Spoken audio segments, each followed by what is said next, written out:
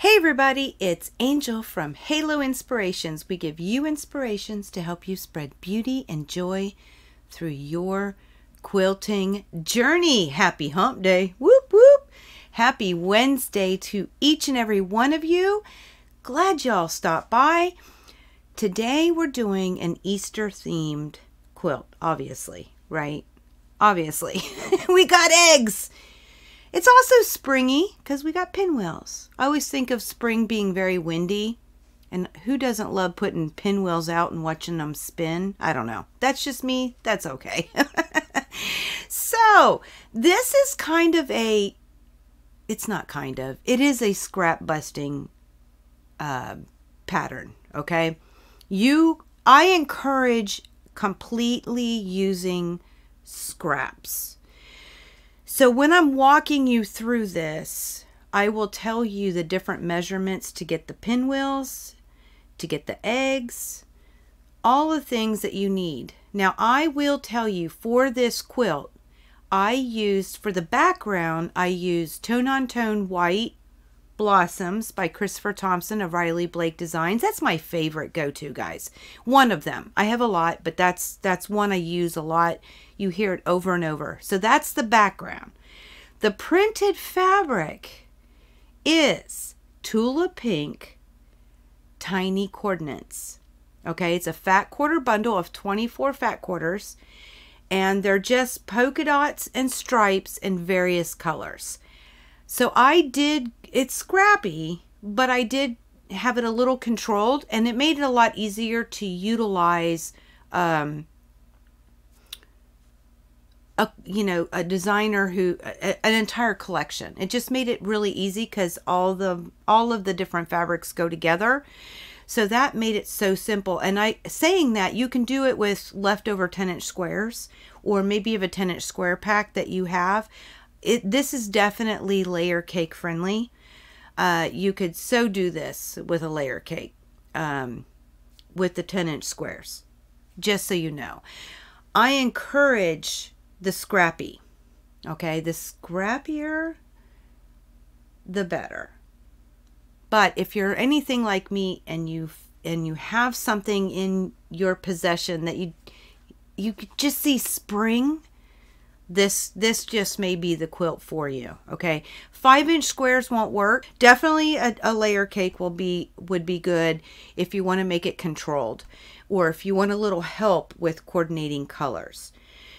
That would definitely work. But you can also just simply dig inside of your stash or your scraps and get this done. So I'll walk you through all of the different measurements to get the different parts to include the background. Okay, but let's talk about what you might need. First and foremost, the background fabric that, I used one background. Okay, that just kind of makes it more cohesive. And it takes a yard.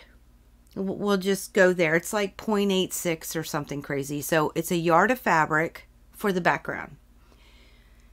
All the prints, I did say I used Tula Pink. It's Tiny Coordinates. Tula Pink designed it for Free Spirit. Those are available in the shop if you're so interested. Super cute fabric. Gotta love it. But that's what I used for all the prints. 1 yard of background and various different things for your printed fabric. As far as backing goes, this is going to finish at 30.5 inches square. It's a wall hanging. The egg hunt, because we're going on an egg hunt. We're looking for eggs. So it finishes as a wall hanging at 30.5. Now you can always add to it and make it bigger. You can take away and make it smaller, but always know it'll take more fabric or less fabric when you do that. To get the 30.5 inch wall hanging, it comes to 1 1/8 yard for backing. Now, isn't that a strange number? Here's the story with that. That gives you 4 inches, basically one direction, because you'll have enough, well, 30 plus 4, yeah, you'll have enough to go up and down, But to go lengthwise, you need that yard and an eighth for 4 inches of overage. If you don't need 4 inches, then it becomes, you know, whatever it is that you want to do. I might cut a yard and work with that.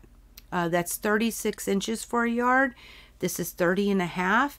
So what's going to happen is it gives me about 2.5 inches on each side. I haven't decided yet because that might be a nightmare. I am going to load it on a long arm, so that just might be a nightmare.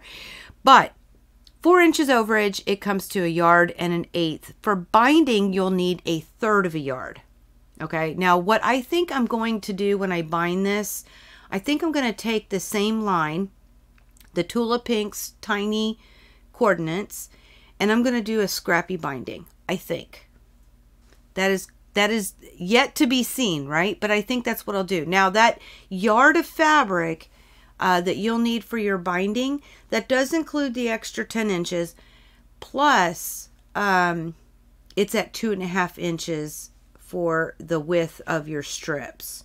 So if you use 2 1/4, you'll have to do the math. So it's a 2.5 inch binding, takes you a third of a yard. Now you will also need a template for the eggs. Okay.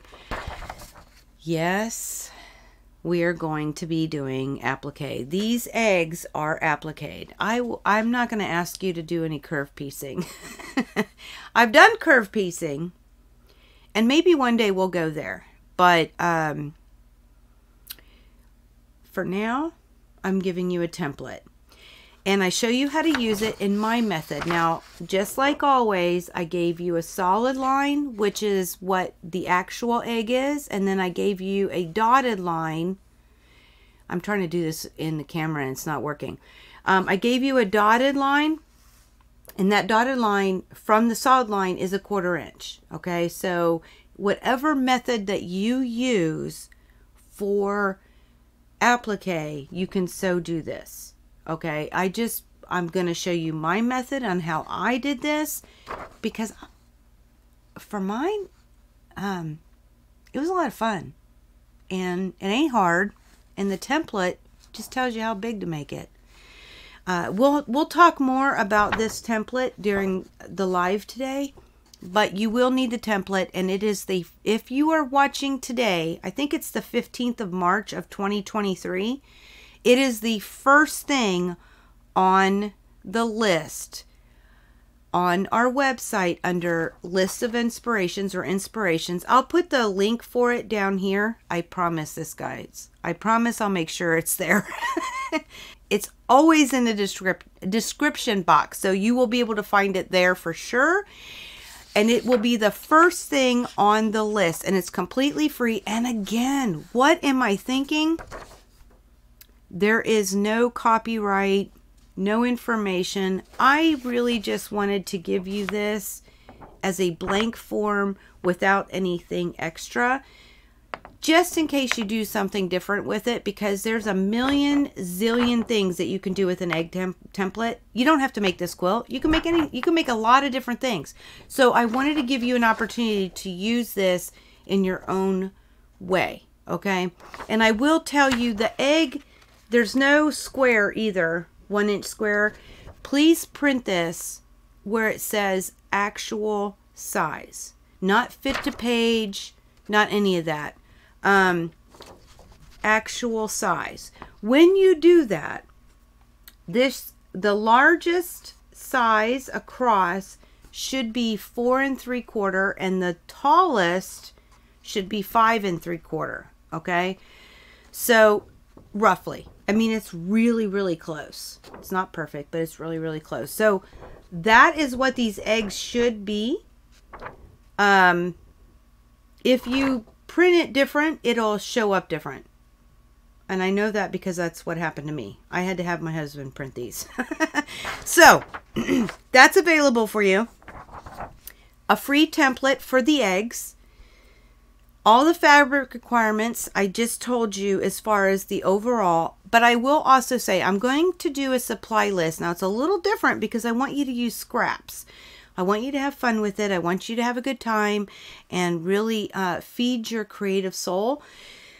But I am giving you a supply list. So I'll definitely tell you in the supply list, so you don't have to memorize it, that you will need, you know, the background fabric yardage requirement, the binding, and the background. I said that already. The background, the binding, and the backing. Woo! Say that 10 times fast. Okay, so all those things will be in there, but I'm going to do a little bit more and make sure that I tell you some of the subcuts that you'll need to do with the printed fabric, and as far as the pinwheels go, I'll put those in there, and all the background fabric cuts, okay? So I'll be sure to do that, but let's learn how to make this. Let's go ahead and get started. Now, I will tell you, I started with the half square triangles. So I will see you guys up close and personal in just a sec.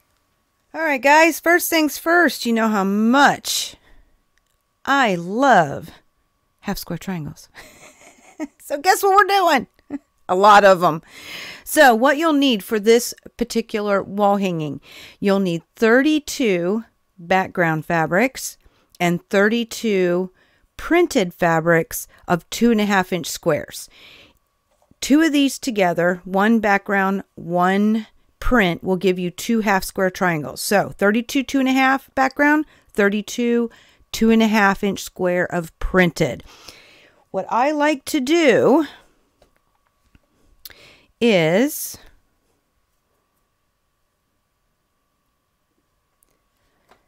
get my handy dandy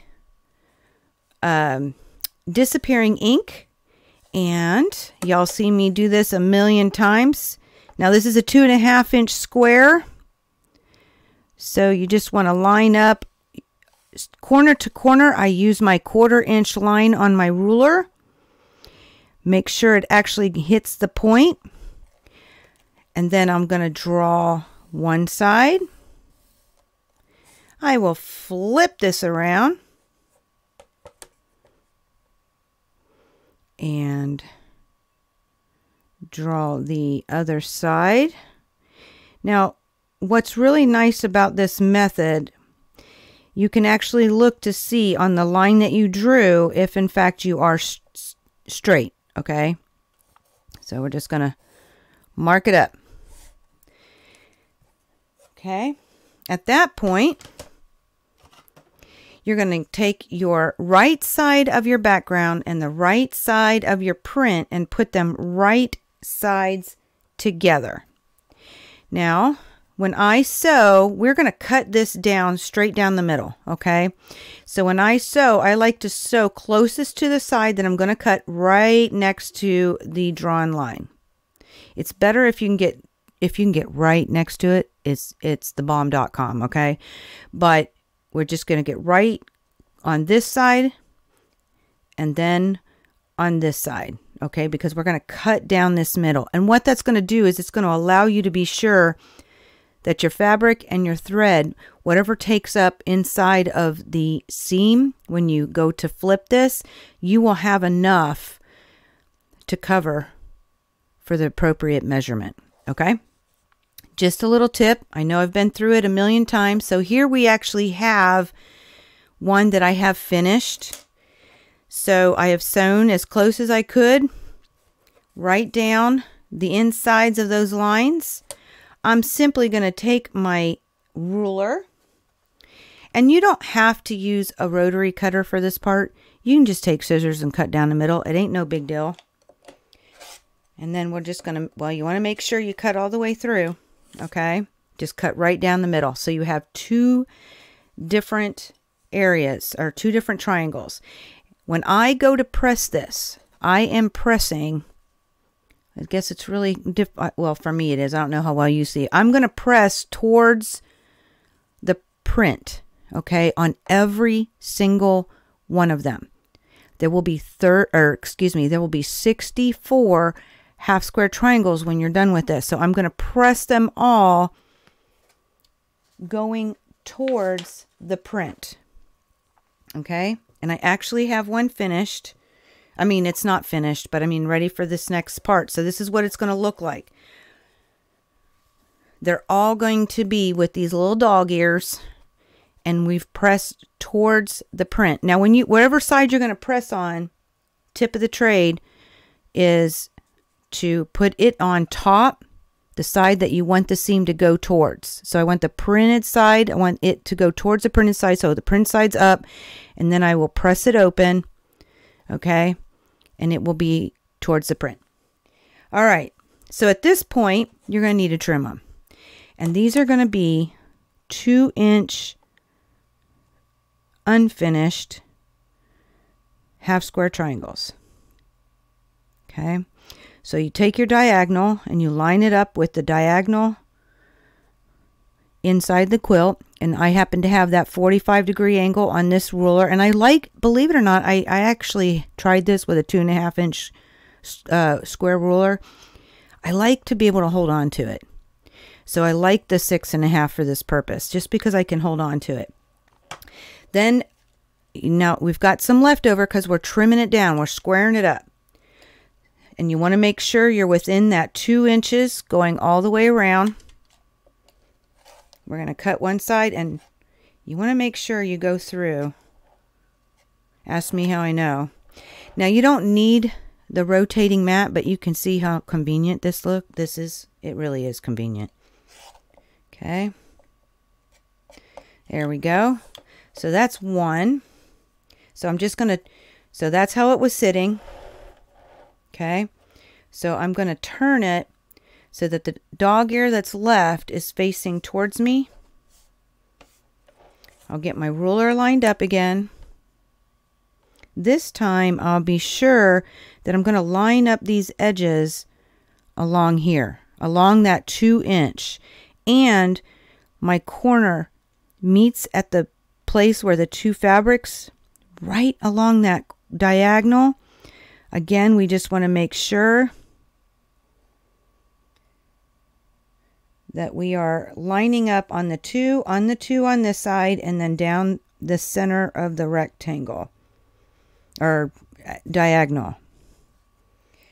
And I should be wearing some other glasses because I'm having a hard time seeing. Now, I will also say I might have to trim this one more time. I always say that, and then I don't have to. Okay. Do we pull? Well, see, I didn't cut all the way through. You know, you should always check. Okay. I'm probably going to cause more problems for myself. There we go. Yep. I got a little doohickey. He'll be fine. All right. So I'm going to put him back on here because I think I got to trim it down. I do. Okay. I just knew it wasn't right on the 2-inch mark. So that's how I knew. Just want to make sure I got through all this one this time. Yep, I did. Okay. So that is all the trimming. That's it. That's all we're wasting. Okay. So 2.5-inch squares, sew them together and cut down the middle. And then square them all up to 2 inches. Okay, so you'll have 64 with a background and a print. The next step is that we're going to take these and we're going to make them into pinwheels. Love me some pinwheels. I'm just grabbing some here. So what's important is, well, that's a polka dot. I've been doing them all the same, okay? And you probably want a different color. So let's just grab some colors. There you go, that you'll be able to see. So this is just me. These are tiny coordinates, so there's just stripes and polka dots on each of them. So I've done 2 stripes and 2 polka dots for each. What's important is that you make sure that your seam is going towards the center on each one of these, and you turn it. See, my seam's going right here's the seam. I'm going towards the center. Okay, but I've got print, background, So now we need a print. Again, you'll want to line up that seam. And what's nice is these two will be opposite. So my print's on this side, the print's on the opposite side. So that's one way to tell. I've done some picking. This is why I'm telling you. Okay, so, and then the last one, again, you want the seam. You'd think, you know, you got to be careful because see, down here it'll work, but it won't work up here. And there's no seam here. Okay. So you want to make sure that seam is in and it's going in the correct direction. So what you will have is print, background, etc. Okay, in a circle. And that'll give you your lovely pinwheel. So at this point, I do go ahead and stitch a 1/4 inch seam going down this way. Okay. And these will nest. Your seams will nest, but if for some crazy reason it doesn't, when you're doing 2-inch squares like this, you want to make sure that your fabric is lined up perfectly. Okay, you don't want to have, you know, one side off a little bit because then your points will line up funny. Ask me how I know. Okay, so we've got, you just go ahead and sew down a 1/4 inch. Do it again over here. Sew down a 1/4 inch. Now, if your machine tends to eat, what I like to do, and I'm not lined up right, but I just want to show you guys. So this is where my seams are, all coming together up here. And if I send this through just like so, a lot of times, even with a leader ender, I don't have a single hole plate. I have a wide hole plate. So sometimes it eats it, right? So what I do is I get it all lined up, knowing what side this is the important part, knowing what side I'm going to stitch, and then I just simply flip it right on over. I know this is the side I'm going to stitch. I reminded myself with a pin if you need to do that. And then I'll start up here and go down, okay? That way this is finishing down here with the seams and it doesn't eat it up here. It worked great. Absolutely wonderful. Okay. So you're going to do that with both. Now, which way am I going to press? Well, before I told y'all we press towards the print. Well, see, that ain't right. Oh, I got them backwards. See, you got to pay attention because I'm telling you guys, been there, done that. Okay. That still don't look right. That's right. This one ain't right. Okay. Whoop. Then that means this one's not right. See? There we go. I'm telling you guys, I think I need to get rid of that pin, right? It's bent.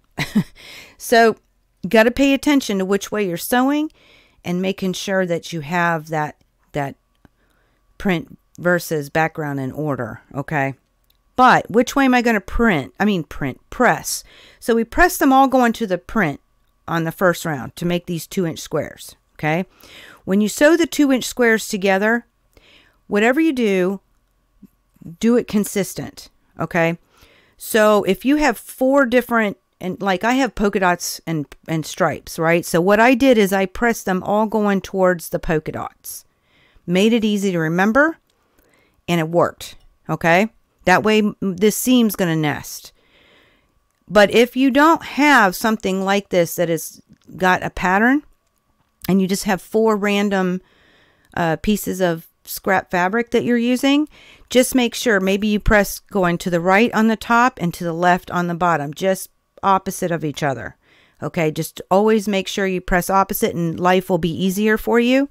So we're going to pretend like we went to the sewing machine and we have this is what we're going to have. So notice I did say I pressed towards the polka dot. See, I pressed towards the polka dot. And then I press towards the polka dot, okay?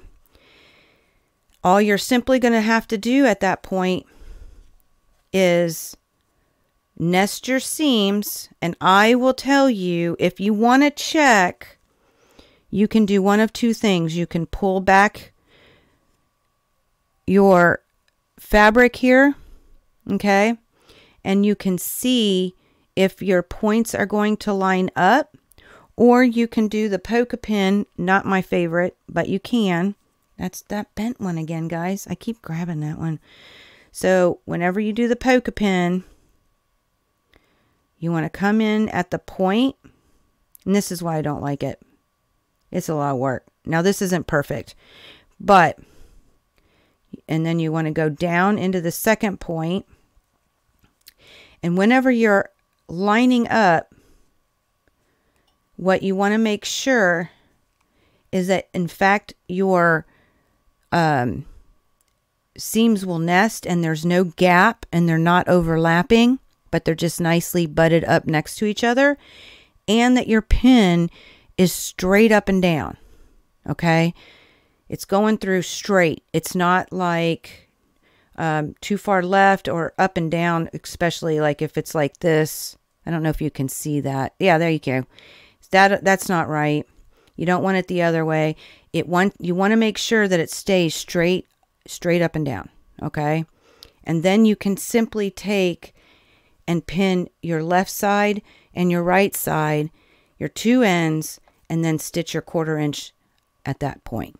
Okay, taking out that center pin. If you really wanted to check. Okay, but these are actually lined up pretty good. So I'll just sew a 1/4 inch, and you will have yourself, when I say that, I always want to say, and you'll have yourself a merry little Christmas. Anyway, so you'll have yourself this is a 3.5 inch unfinished square. Okay, so that's what this is going to equal when you go to measure it all out. Make sure you're squared up. Your points should be nice and pretty. And I will be real honest with you guys. At first I was going to spin all my seams, and then I decided the last seam I'm pressing open, because there's nothing that they're going to be nesting with, so it didn't matter. So that's what I'm doing.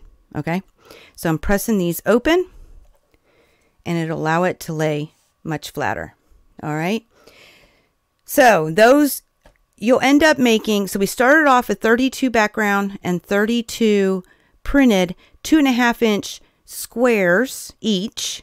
Okay, that made us 64 2-inch half square triangles. Okay, we put 4 of those all together. So what you are going to end up with is 16 3.5 inch unfinished squares. Okay, all that gives you 16 of these. All right, so that's the first step. Now let's have a little fun. Actually, this was a lot of fun, but this next one is allowing you to have your own creative soul, do whatever it is that makes you really happy. So let's go ahead and get to it. I'll see you guys in just a sec. Okay, now the fun part. My little egg this little side won't stay down, but we are going to be making eggs, just using some simple string piecing, basically, is what this is. And we are going to applique this on. So we've got half square triangles and applique. Imagine that, right? So what will we need, and what have I done? And I'll talk a little bit about this on the live, about how I cut these striped fabrics. But using the tiny coordinates from True Colors, from our favorite Tula Pink, I've just basically, out of each, and there's plenty left over, guys, so you don't even need this much, but out of each of the fat quarters, I actually cut a 2-inch strip. Okay, that's actually a 2-inch strip. I've cut a 1-inch strip and a 1.5 from each of them. Okay, so that way it gave me something, a lot of variety to work with. It made it easier to do that. So I just went ahead and just cut a bunch of strips. Now the bonus behind this, whatever I don't use, it's going in my scrap bin, and they're already cut to sizes. So I don't have to worry about it. All right, and I will tell you, it was nice to have the variance. So this is actually a 2.5-inch strip. This is a 2-inch strip. This is a 1.5, and this right here is a 1 inch. So you can see it was really nice to be able to use the various different strips. You don't have to. I also want you to notice that I did this one horizontal, but you can also do them vertical, which is the one I'm going to do with you. I'm going to do a vertical with you, and see, these are 1 inch strips, and this I would imagine is a 1.5. I don't know what I did with these because they're just on the ends, but it's nice to have that you know, variation in your strips. Now, you don't have to do it this method. There's a million zillion ways, and there's no wrong way to do this. But now that we've cut the strips in the various different sizes, you will also need the template that I have provided. The light goes down because of the white paper. I'm sorry about that. But there are 2 eggs on each of these, okay? And we're going to do it like string piecing, all right? Because of that, we're going to cut it down. And when you cut this first time, now notice I did again, I gave you a solid line, and there's a dotted line over here, and that dotted line is your 1/4 inch, okay? Make sure you print this to actual size with your printer. I didn't always do that, so I had to have my husband print because it changes the size a little bit if you don't. So actual size is what you want. And you don't have to do it, like I said, in this method. You could just sew strips together and then get it big enough to cover, or you could use your favorite applique method if you want that 1/4 inch seam. You can do that too. But we're going to go ahead and cut this out, and I'm going to show you my favorite method because it just makes life easy in my opinion. So I will actually cut out along the 1/4 inch. Now, it does not have to be perfect, okay? And I am using paper scissors. I'll use fabric scissors later, but this does not have to be perfect whatsoever. Okay, we're gonna end up cutting it again. But by doing it this way, it's going to allow us to have really pretty edges, and we're going to know exactly how long our strips need to be. Okay, so there's our egg. We've got it cut along the 1/4 inch. Let me move all that out of the way here. Okay, now when we go to do this, the first thing I would do is flip it over. Now, what this is going to tell you is how long these strips need to be. And like I said, we're going to do ours so that the stripes go vertical. But I want to tell you, you could do them at an angle also, okay? You don't have to be vertical and horizontal. You don't have to do that, guys. This can be done completely any way you like, okay? So one of the things that I did do is I kind of had a plan. So I'm going to start with this in the middle, okay? And then I just kind of laid stuff out. So the next one I'm going to have is this one, and then over on the other side. And these are 1.5. The one I started with was a 1. I have an extra just in case. And then I probably will need it. That's why I planned for it. Then I'm going to go ahead with this stripe, which is another 1 inch. And then if I need it, I'm going to go here and over here. That's if I need it. I have backups. I know exactly how I'm going to position this. But I'm just going to lay them back out just as so. These are the way I'm going to take them. So that goes on the bottom. Then this one. Then this one. And we're going to start with this one. Now, I don't know that I'm going to get it perfect. I'm okay with not being perfect. This is not that kind of a project, okay? So I'm going to use glue. You don't have to. You can definitely use a pin. You can hold it if you want. You can do whatever you want. But I'm just going to put some glue down right onto the fabric. I have found that it works better if I put it on the fabric and not on the paper first. And then I'm going to make sure that I'm going over the edge. Okay? I'm just going to press. And see, I can already tell you this side is smaller than this side. And it's okay, guys. It doesn't matter. So then I'm going to take some scissors and I'm just going to cut beyond the edge. Okay? So it's always going over. So that's the first piece. And then we said we were going to use this piece next to it. And so what I'll do is I'll go right sides together. And I'm going to actually sew it that way. So I want those two sides to go together. And I want to make sure that I'm going over the edge. And I'm just going to take my scissors, making sure I'm past the edge, and snip them. It doesn't have to be straight. It doesn't have to be accurate. This is the fun part, guys. Okay, so I'm going to take this to the sewing machine and we're going to stitch this together. And what I'm going to do, I'm going to come back at you. When I do, I'm going to go ahead and press this first, and I'll talk about that when I come back at you, and I'll line up the next piece. And you'll get to see, because the first piece you put right side facing up, right? Second piece is right side facing down, where we can stitch this line right on the paper, okay? Does it have to be perfect 1/4 inch? No, it does not. Just try to be straight. That's it. Okay, that's the name of the game. And then what I'll do, we're going to build this together, but I'm going to speed up the video. So you won't hear me, but you'll be able to see after we get through a couple of these. I'll just speed it up so you don't have to sit and watch me do an entire egg, which doesn't take very long, but that way we can have a little more fun.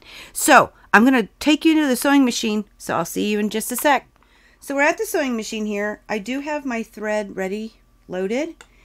It doesn't really matter what foot I'm using. It doesn't matter if I'm exactly 1/4 inch. You just want to be straight. That's it. And so I'm going to go ahead and lower my presser foot. Now I'm lowering the presser foot, and I know it's hard for you to see this, but the presser foot is actually, when the needle drops, it's on the two pieces of fabric, but it's off of the paper, okay? Only reason is because we're going to cut it down. So I just wanted a good start. That's it. There's no, you don't have to do that. It's just my method. And I'm not even sewing 1/4 inch. So there we go. I just want to make sure that we're straight.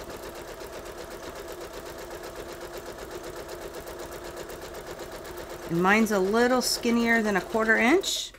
And then all we're going to do is cut threads. I'm going to go ahead and press this. Okay.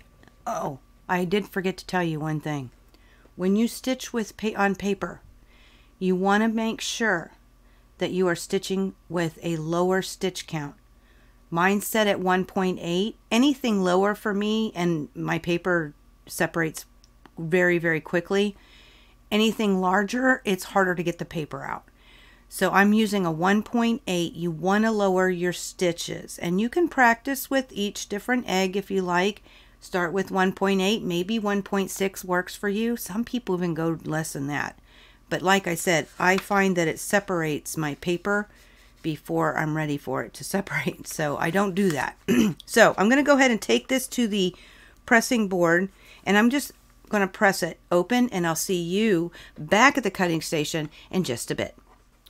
Okay, here we are back. And I have pressed it. Now you can press right on top of the paper. It doesn't hurt a darn thing. And all I did was just press this seam open, okay, or that direction. All right, away. Now we're going to go ahead. Now, if you'll notice, I'm going to go ahead and talk about this, and we'll go ahead and stitch it because there's not much left. If we flip this over, I will tell you that my fabric is along here. So I'm only going to need one more piece over here. And I did say I would use the orange, okay? And the orange is a little bigger, but that's okay. We're just going to cut it down, and we'll know for sure that it's going to cover all the paper that way. Well, when we get to the other side, I might come back. You'll watch me speed up, but I might come back at you towards the end and we can talk in case I need to. But again, you'll just make sure that your right sides are together, okay? You're going past the paper. And then we want to make sure we're just going past the paper on the other side. And we're just going to cut, okay? And again, we will stitch a 1/4 inch-ish. Doesn't have to be perfect. Doesn't have to be anything great and wonderful. Just so you're stitching down in a straight line as possible, okay? So I'm going to go ahead and now, again, once this is stitched, I'll just press her open and then I'll start the other side. But I'm going to go ahead and speed up the video from here on out. If I need to come back at you, I will for some reason. But you can just watch this be finished. It won't take long. See you in a sec.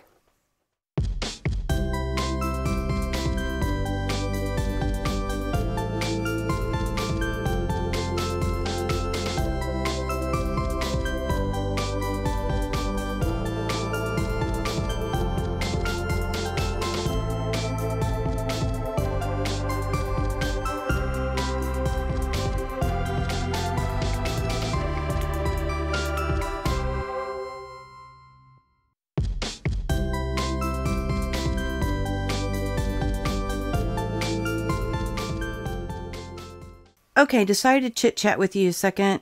This space obviously is not big enough, and I could have put a bigger strip. I could have done all the way up to a 2-inch strip from that green, and it would have filled the whole space. But I really wanted this blue stripe in here because it has, I know this sounds really silly, but this stripe actually matches this green, okay? So I just kind of wanted to do that. I wanted to leave it in. And so this will be definitely enough, and there'll be some left over. Just like on this side, we have plenty overage, okay? It is how it works, but it makes it easy because we know exactly how much we need. So this is the last piece. So I'm going to go ahead and get that stitched on, and I'll see you guys in just a sec. This kind of looks like a hot mess, right? There ain't no egg here, is there? Yeah, it does look kind of funny. So the first thing at this point, we have got all of the area is completely covered, and we can see our line of our egg, okay?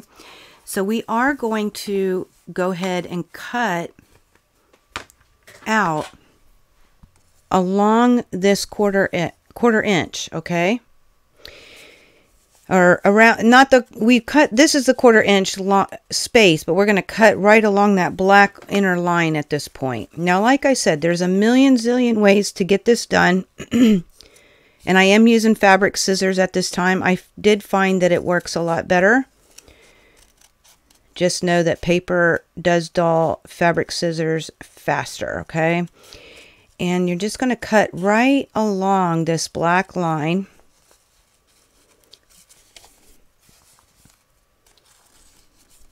And you want to make sure that the fabric, and you could, if you wanted, you could glue this little piece down if you wanted to pin it, whatever it takes. I just simply keep cutting.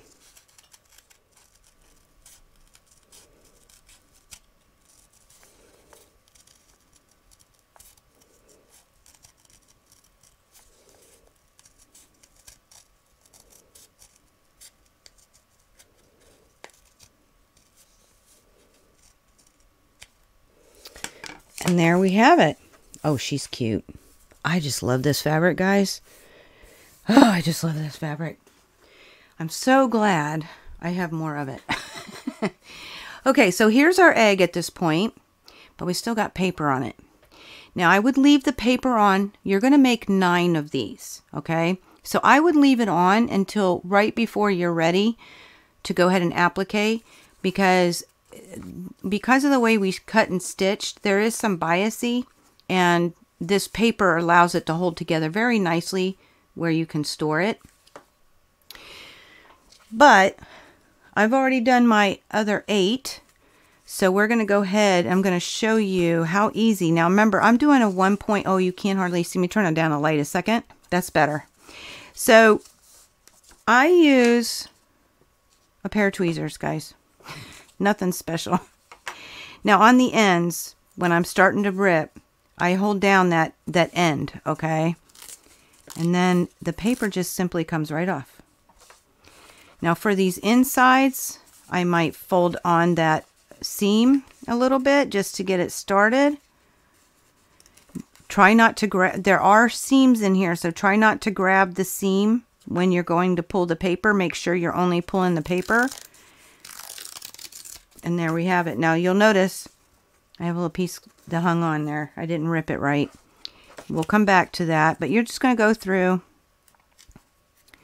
making sure that you're not grabbing any seams, that you're only grabbing the paper. Oh, this is the one that in the middle it was glued, remember? Temporary glue. I used Sue Daly's Sew Line Glue pen. Works great. It is temporary. It will wash off. Okay. There's that seam.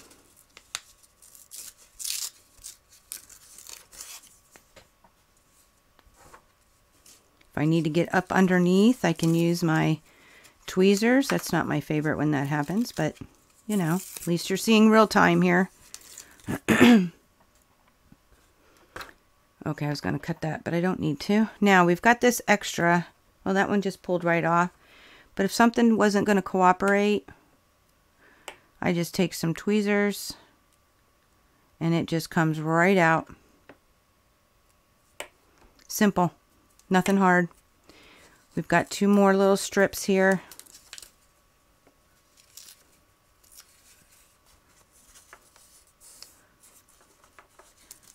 Probably need to adjust the light again.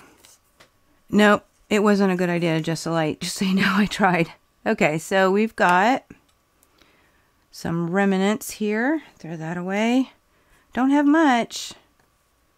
Now, when it's on the corners, it always makes me a little nervous. If for some reason, when you're doing this, and you accidentally pull on your seam too much and it comes undone, you can very simply, here I'll show you in just a second what you can do.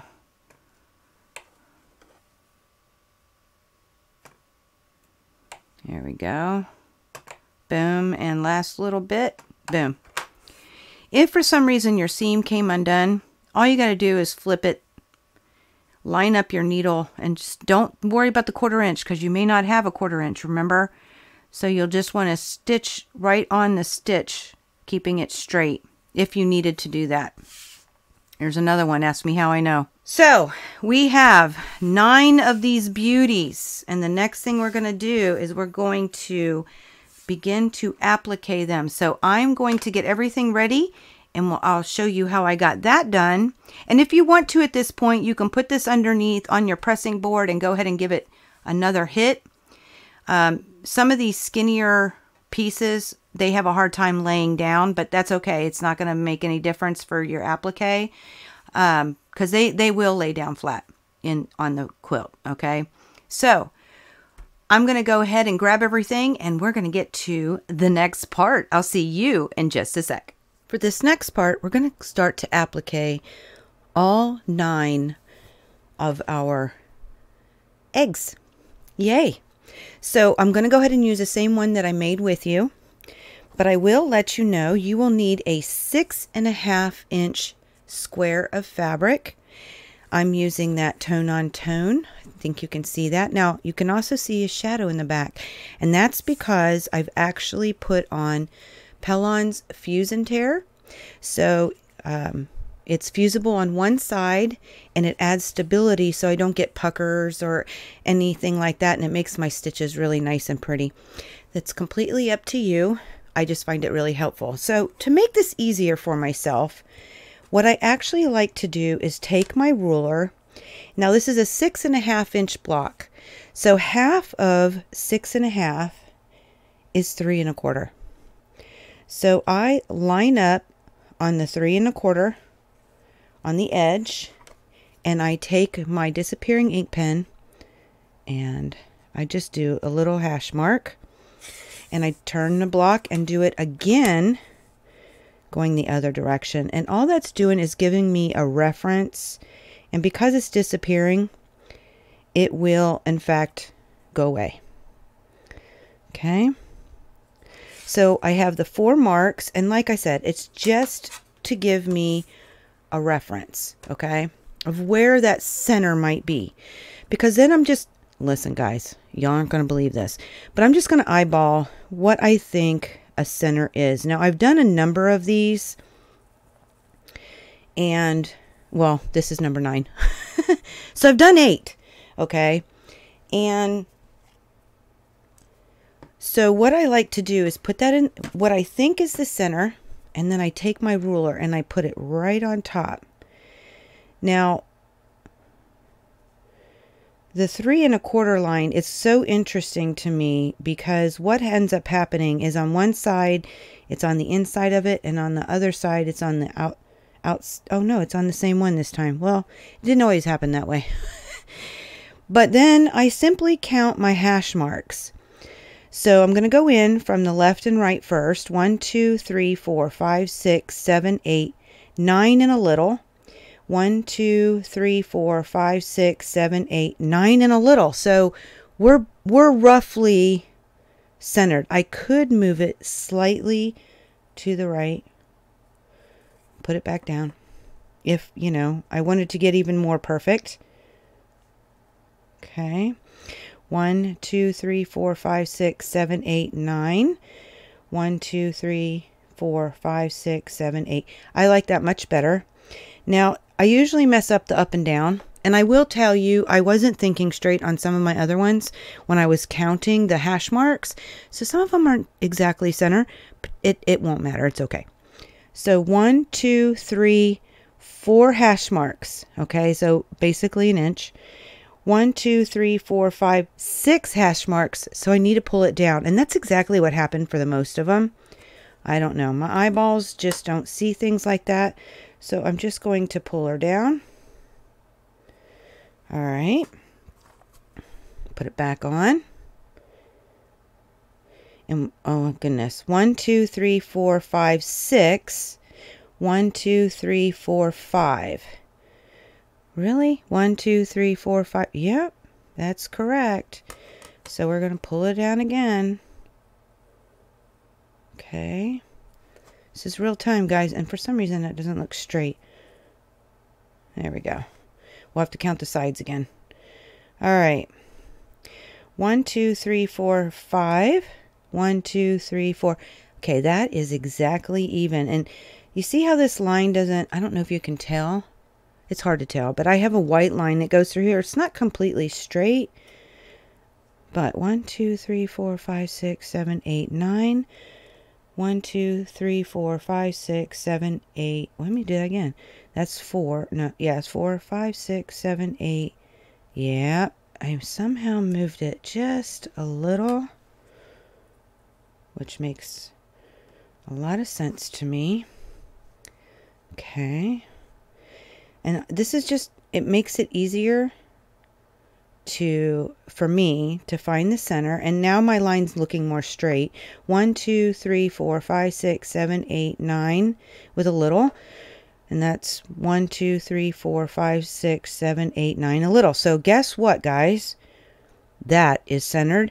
And it's pretty straight. Might be off a little, but it looks good to me. Yep.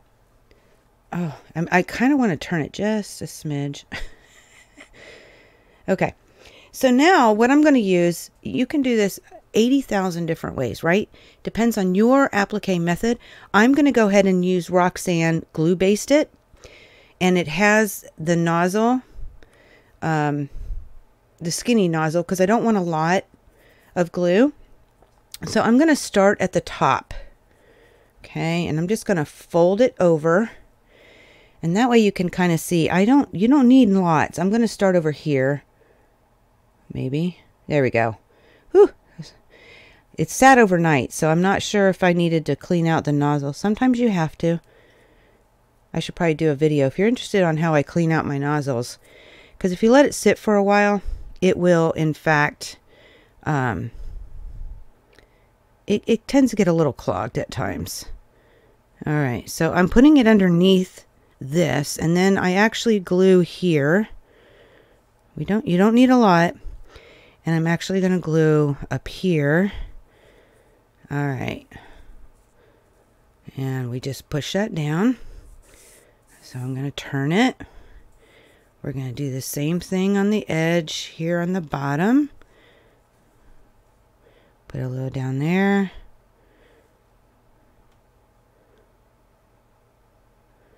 Yeah, I tend to make a mess, guys. All right. Last but not least, we've got this last side, and I'll do the same thing. I'm going to come back a little bit. Now, if you get it on, the thing I like about this particular glue, besides the fact that it's pH of neutral and it's temporary, so meaning it will wash out, it won't hurt your fabric. And if you get your egg on here and you find that something just ain't right, hold on. The reason I glue in between here is to help hold these edges down. Okay. There we go. And I will heat set this a little bit. Okay. But the beautiful thing is, if you think that your egg is still not right, it will pull up. Let's see if I can do a little bit. See, it is very temporary and repositional. So if you think you need to move something, you can. Okay. That's one of the beautiful things about this Roxanne's Glue Based It. Super love it. Okay, so now she is applied, and I'm going to take you in. I'm actually doing a double blanket stitch for my applique. Because this is raw edge, I would encourage something like a zigzag or a single blanket stitch or a satin stitch, but something to help close off these ends. So I did a double, and I noticed throughout the YouTube world, there are some questions about doing blanket stitches. Now mine's a double, so it does a little extra moves, and you'll see that. I won't stitch the whole thing because then you'll have to sit there and watch the whole thing, but I will definitely give you some tips that I have found and show you a little bit about getting this stitch down. So let's go ahead and go over to the sewing machine. I'll see you in just a sec. Here we are from the get-go, and I just have a couple of things to let you know about. Because these eggs are various different colors, I wanted to pick something that would go with all of them, and I went ahead and chose, I know it's really hard to see, right? It's monofilament thread by Orfil, okay? And it's the clear one, not the smoke or smoky, not remembering which way they call it. That one's a little darker, which might work for most of these blocks because I have some darker, more saturated colors, but then it'll really show on the really light ones. So I went ahead and just did the clear. I also want to tell you, like I said before, I'm doing the double blanket stitch, okay? You can do a single, you can do whatever you want. I do have my stitch length and width set at 2.0. Now, every machine does something different, so I would highly encourage you to play with different sizes before you put your egg ready to applique, and figure out what it is that you like for your stitch and length. But I'm doing a 2.0 for both stitch and length. So, monofilament. Oh, as far as monofilament goes, if you choose to use it, do not wind a bobbin. You will cry, pee your pants a little, and then cry some more. It is not meant to be done like that. You can buy, apparently, some pre-wound bobbins if you so desire to use monofilament like that for both sides. But what I do is I have 2600 Dove Orfil thread, 50 weight, loaded in my bobbin.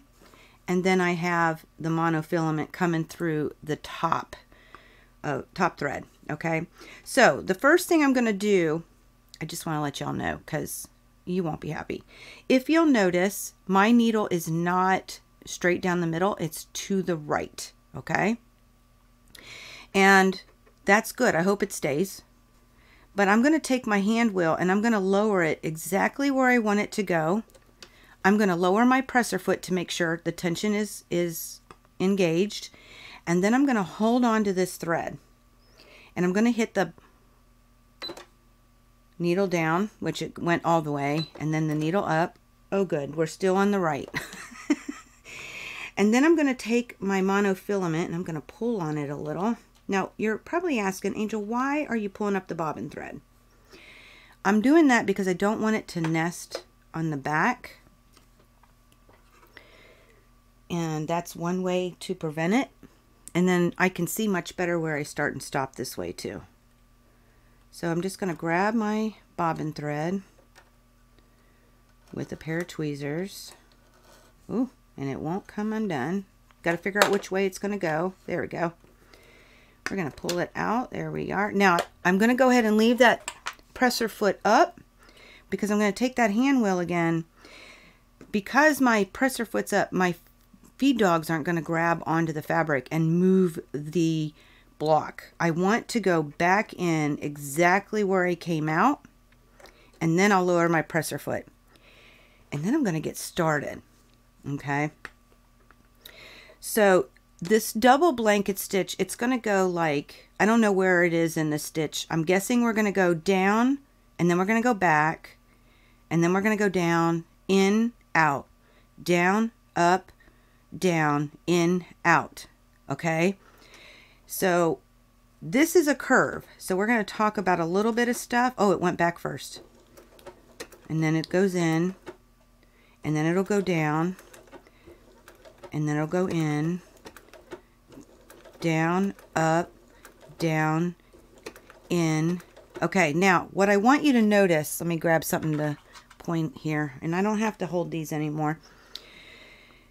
You will see that this line right here of my egg that's meeting the background fabric is relatively down the middle-ish, okay? It's straight, let's just say that. When it starts to get where I need to position the block, let me show you what I do. And I actually hold on back here, and you'll see that as I keep going. But we're going to go. Okay, now I know the next stitch goes in, and I want to move this just a little. So before it goes in, I don't always do that because sometimes my machine makes an extra stitch and I'm stuck. And then sometimes I space. But the idea is to keep consistent. So notice I pivoted before it went in. Sometimes you'll see me pivot when it comes back out. But whatever you do, you want to make sure that you pivot your fabric when it's on the outside of your applique. Okay? Because if you don't, if you pivot while it's in, then you'll get like a zigzag instead of it going over top of itself. Okay, so let me keep going here.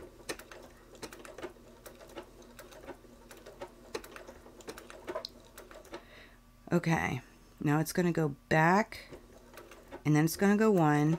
Now again, I'm at the point where it's going to go in, and I think I want to go ahead and pivot a little to make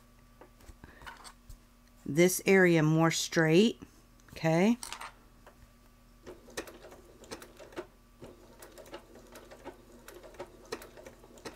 Now I want to also mention that I am not pushing or pulling the fabric. I'm just resting to help keep it nice and flat.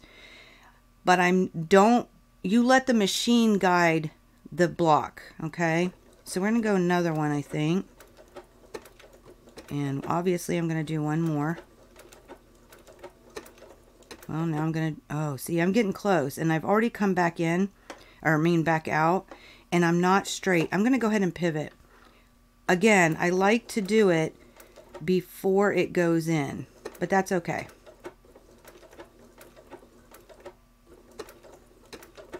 All right, now I'm gonna go ahead and keep on stitching. I'll probably cut somewhere and then you'll see me at the end, okay? But I like to rest my hand back here, and what I'm doing, my latch for my presser foot is right here. I know you can't see it, but it's right here. So if I need to, I just grab onto it and lift, because the fabric is being steered by the feed dogs in the machine. So here we go.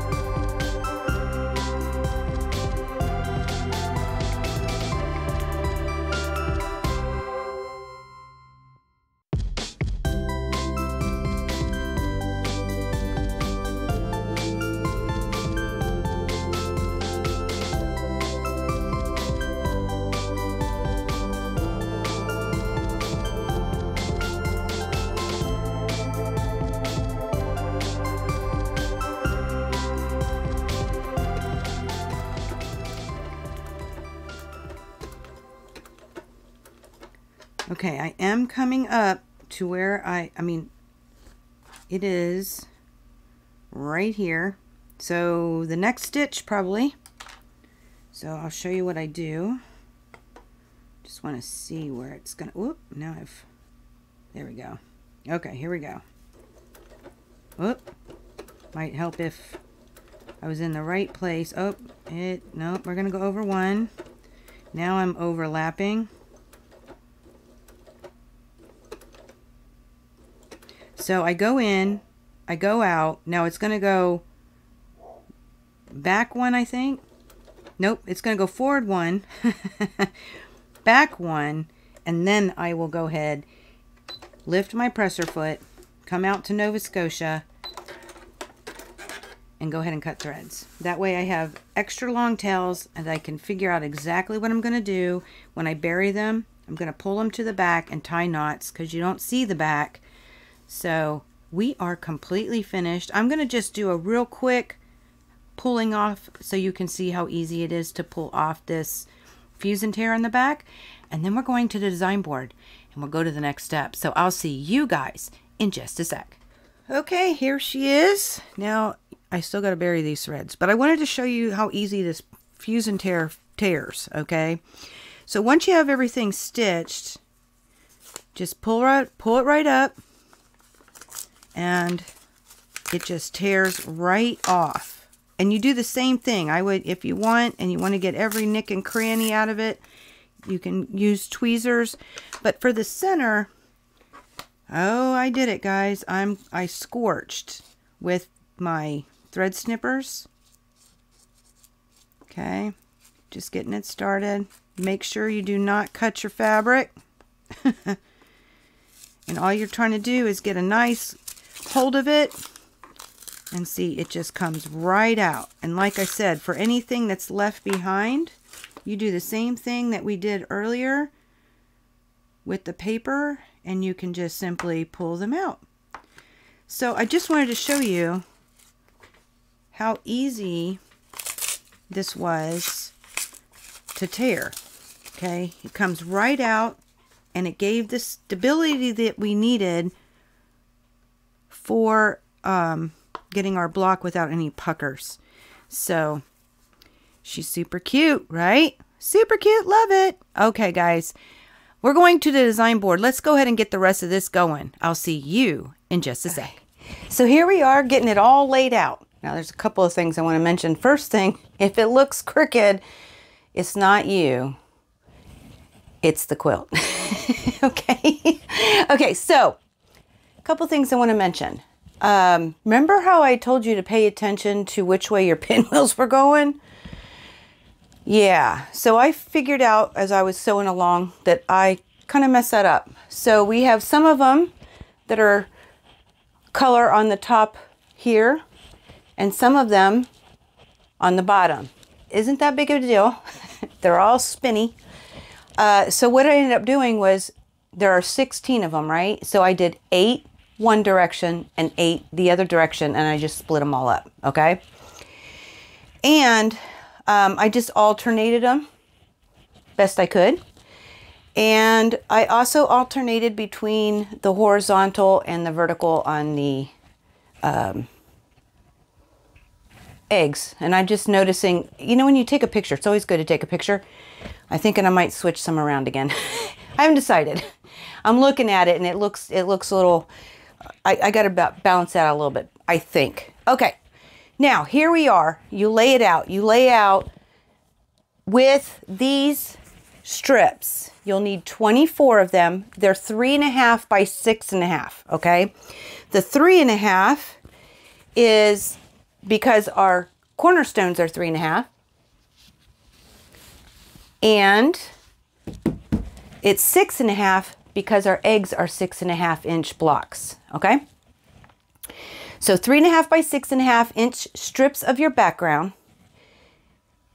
24 of them. And you'll lay it out around, you'll put one on each side of the egg, and then you'll fill in the pinwheels and all the other spots, okay? Makes it very easy. Now, y'all know I don't like long seams.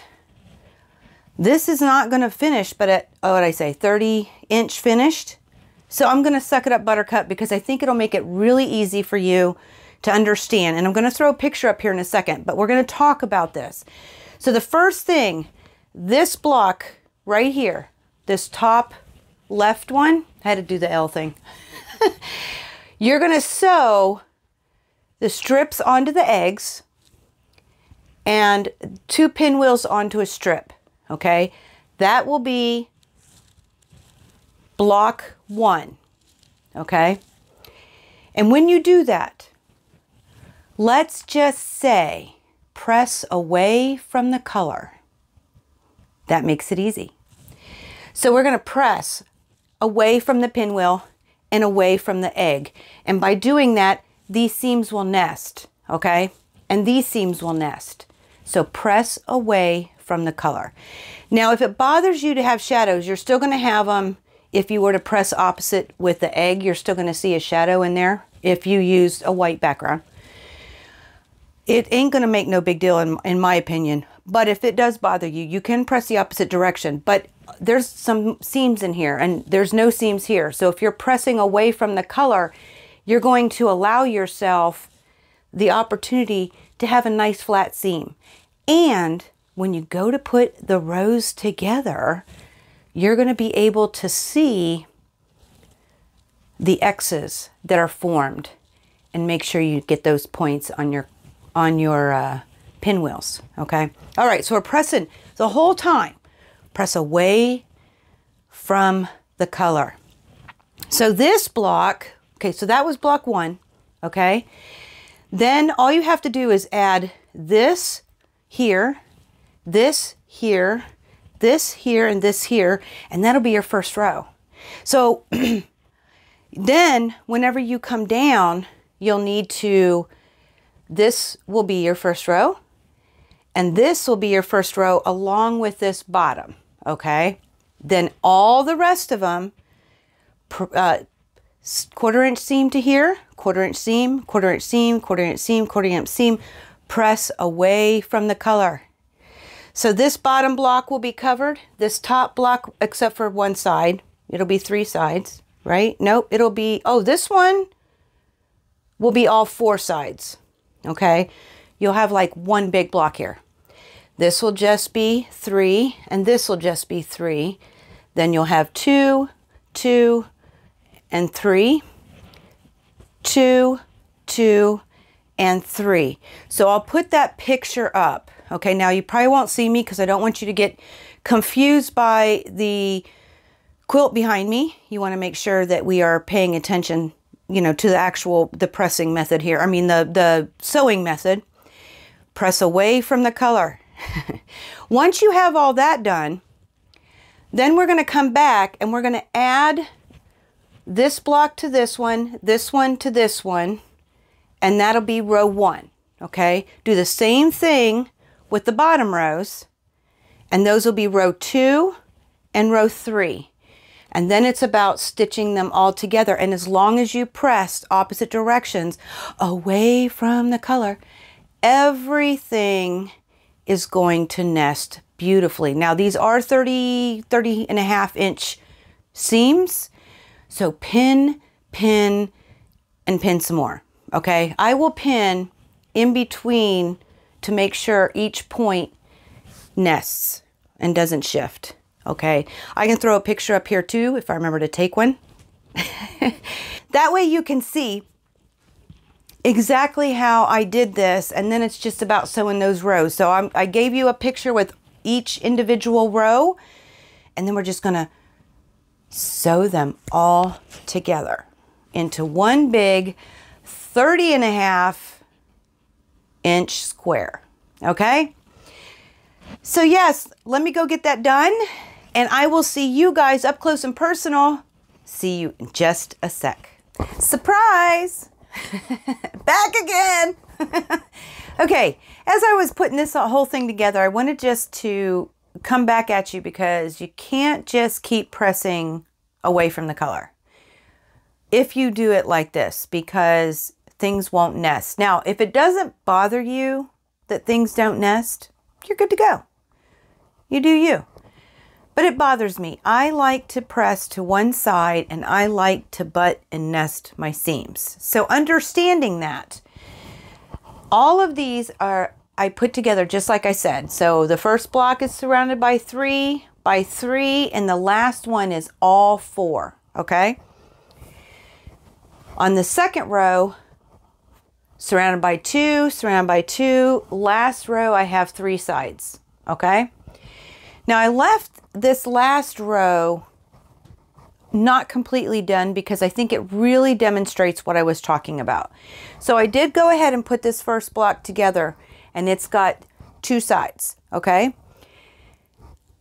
But all of this, I went and I stitched the pinwheels to the rectangle to the egg, the pinwheel to the rectangle to the egg, and they're all separate.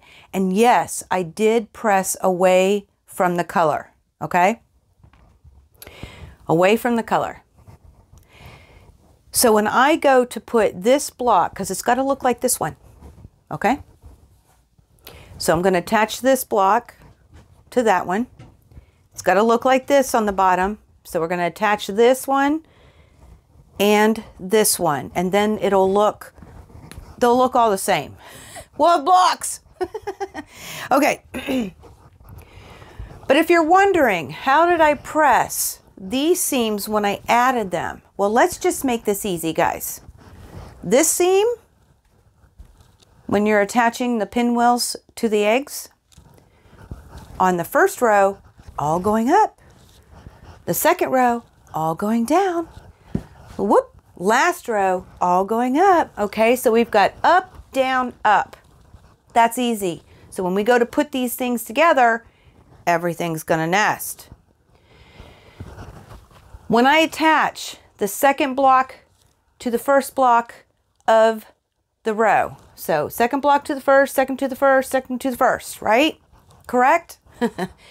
I'm gonna press these 2 seams right here to the left. I have to do the L thing again. These 2 seams right here to the right. These 2 seams right here to the left. So we're going to go left, right, left. That was up. Oh, that's not up. Up, down, up, left, right, left. Boom. Then you'll have your 30 and a half by 30 and a half inch square wall hanging. Okay. I will take a picture when I add row 1 to row 2, all the little pins. I'm not going to pin here. You can. This is only a 6-inch gap. Okay. So I'm okay with that. But if you want to pin in the middle, go for it. But where I'm really focusing on is everywhere that these seams will meet. Okay. Because I want those seams where they meet to not shift and to give me a pretty junction. right? So I'll make sure to take a picture of that, and I'll share with you when I come back at you with a finished wall hanging of the egg hunt. So I'll see you guys in just a sec. Okay, she is all stitched together. Oh, yes, absolutely love. This was a lot of fun. I hope that you give this a try. There's a lot of things that you can do with that egg template though. And we'll talk about that during the live. I do have some ideas and I think you'll enjoy them. You don't even have to do it in strip piecing, just so you know. You can do one solid piece of fabric. You can pick your favorite fabric and just slap the whole thing on, right? So there's so many things that you can do with this, and it turned out so super cute. Now we just got to quilt it, right? Yeah. So we'll talk about that too. But that is the egg hunt, and I did promise you a picture, so I am going to throw up the picture here. I don't know where it'll be, but I'll throw it up here, and you can see that I've pinned every single seam, and that's how I can get my points when those intersections come together. Okay, the seams nest. That makes it easy to nest them together or put them right next to each other. Make sure there's no gap, make sure they're not overlapping. And I gotta tell you, I did have to pay attention because there's a lot of white fabric in here. So I did do that and made it a lot easier. I will tell you, I do have one error, one really big one. Now, we don't like to talk about errors, so I move out of the way, and that's a little hint. And I decided to leave it because it isn't going to make that big of a difference in anybody's world but mine. And I'm going to be okay with it. But we'll talk about that too. And that's what brings me to the live. So I want to say, guys, that after these videos, if there is a project that you're really enjoying or that you really want to make, I do encourage you to watch the live, because there's a lot of stuff that goes on with the idea of doing the live. When I edit this video or any video of any quilt top or any project, as I'm going through, I realize when I'm editing, there's something I might have left out, or something I feel like could be more clear, or even fabric requirements. Maybe I want to touch on that to give you a little background so you don't have to buy as much, or make sure you're covered in any kind of way. They actually add to the value of this project that you're watching. And even if you're not making the live, they're always there for the hashtag replay, okay? And so you can just sit and just watch the replay and get the knowledge that there's other things that we do talk about. So sometimes I show new fabrics or new notions. There's a lot of different stuff that go into the lives besides the project. So once you have the project part and that's all you're looking for, I encourage you to watch the lives at some point that go with the projects that you're interested in. Not every project that I make, everybody's going to want to do. I get that. I'm with you. I understand that 100%.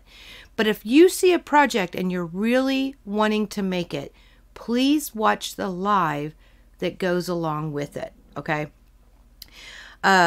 Because I add things in there to try to make it even, you know, better in some form or fashion, okay? So, saying that, we will be on today at 3 p.m. Eastern time, because I'm here in Virginia, and I say we because it'll be Mayhem and I. We're both going to be here today at 3 p.m. So I hope to see you there. And until next time, guys, I hope that you have a happy Easter. I know it's not Easter yet, but we're talking about Easter, and this is my egg hunt. This way, I don't know. But this is the egg hunt. So I wish you all a happy Easter. I wish you all the rest of March. And yeah, until next time, may you continue to be inspired, productive, ever so joyful. Never stop believing and never stop making your dreams in quilting come true. I love y'all. Happy quilting. Happy Wednesday. Whoop, whoop. And I'll see you all soon.